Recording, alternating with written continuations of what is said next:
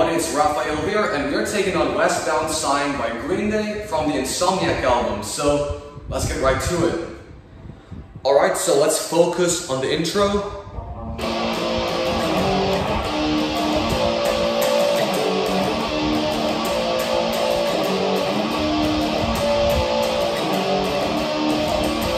Alright, so for the intro, all we have to do are simply 3 chords. It's going to be a B flat, a G minor, and then an E flat, alright? So I'll go ahead and show you the finger placements right now. So we are going to cover the 6th fret, we're going to bar it with our index finger, put our ring finger down on the A, and our pinky down on the D string, and this middle finger should go down on the G, alright? So it'll be like this. So listen to the original song to get the strum pattern. It's pretty fast, so it's going to be like around that speed. And then next thing we're going to do is do a G minor. So all you're simply going to do is slide. So keep your original finger placement and slide to the 3rd fret and take your middle finger off, and that should be a G minor. And then the next thing you're going to do is an E flat. So that's the original position, but put down your fingers down the string. So that's going to be the E flat right here. So, and then back to a B flat. And then once you've got those chords mastered, all you gotta do is get the strum pattern and the timing. So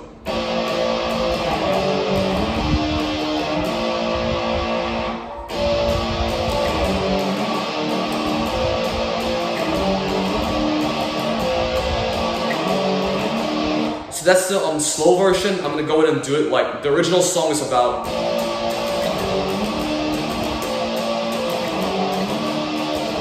So it's around that fast. So once you got that down mastered, the rest of the song should be actually quite easy, because the next thing we're gonna do is the verses now. So let's go ahead and get right to it.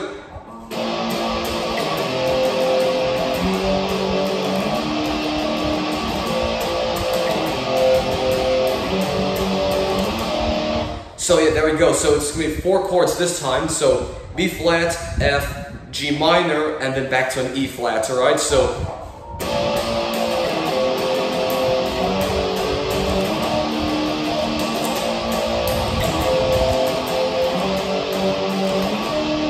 then that's all you gotta do. So it goes to an F, then back to a G minor, and then enter the E flat, and you repeat that until the chorus, where the chorus is actually the same chords as the intro. It goes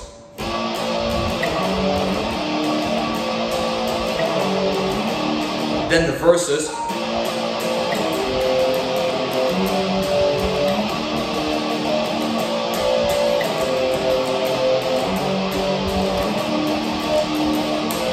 So yeah, once you got that down, you pretty much got most of the song at this point. And then the next thing we're going to do is pretty much the only different parts of the entire song. So once you've got the intro and the verses chords down, you've got the timing and everything else, you're pretty much done with the majority of the song. And there is a section that comes after the 2nd chorus where it's a little bit different, but it's still not too difficult. But I'm gonna go and play it right now. I have the timestamp on screen right now if you are wondering what I'm talking about. But it's this section where it goes.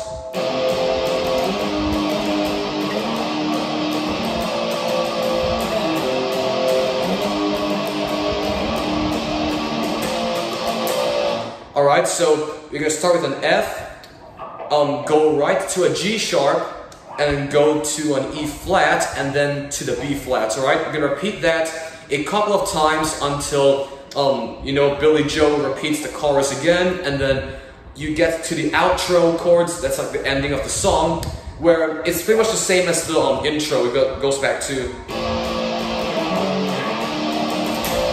So it ends right at the B flat, alright? So repeat the outro chords. It'll be simply.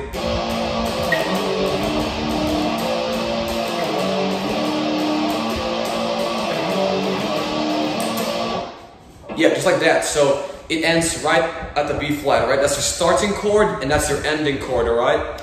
And then once you got all that down, like we go ahead and show you. So the G sharp is simply just over here. So it's a regular G. Just go up 1 fret. You're gonna be barring the 4th fret. and that will be the G sharp that you'll play, and then the E flat. And once you've got all that down, you're set. That's Westbound Sign. Again, like, the only thing really that's difficult is the timing of the strumming, but the chords should be a piece of cake. If you've got that down, it should be a piece of cake to play.